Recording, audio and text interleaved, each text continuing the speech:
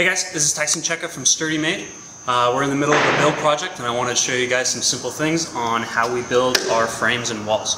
Before any big projects or permanent changes to the gym, we like to model it up and make sure that we have thought about every decision we need to make before we start putting it into the ground. We use Google SketchUp, which is a free 3D modeling software that you can get off the web.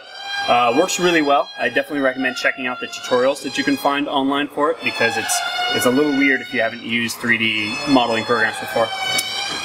We went so far with this one to actually show all the different studs and line up our plywood so that we knew exactly what cuts to make ahead of time because we're just building this whole thing in a day.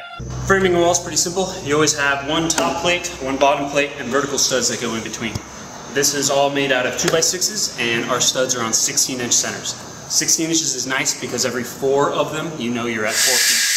When you have all your studs and plates together, you put on a sheet of ply on top. You line it up, make sure that you're able to get into the edge on each of the sections.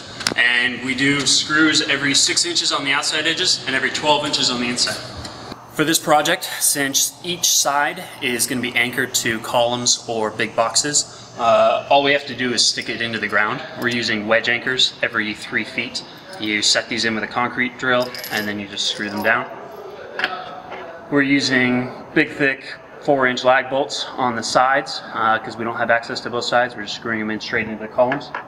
We screw the frames together with 3-inch decking screws and then we put on the plywood with 2-inch decking screws.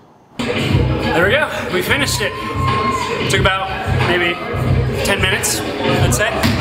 As you can see, the technique works really well. We of course don't know what we want to do to finish it yet. We can stain it, we can paint it, we're not sure. Add ramps, bars. Tell us what you guys think. You can post a comment down below. Please subscribe at youtube.com/STURDYmade and you can join the conversation about how this all works on Facebook. See you.